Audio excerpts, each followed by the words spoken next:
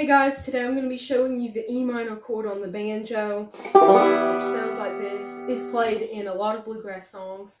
The first time I really used it was in the song Foggy Mountain Breakdown. It's really not a hard chord at all. It's super easy, and I know you guys can do it, so let's just get right on into it. Okay, so to play your E minor chord, you're going to want to take your middle finger, put it on the 4th string 2nd fret, and then take your ring finger and put it on the 1st string 2nd fret, right there, and that is your E minor chord. And in context, it goes in Foggy Mountain Breakdown. Here it is, like.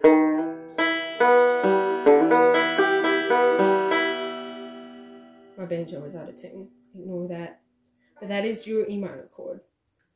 Thank you so much for watching this video. Don't forget to subscribe and turn on the notification bell so you can see more videos like this one.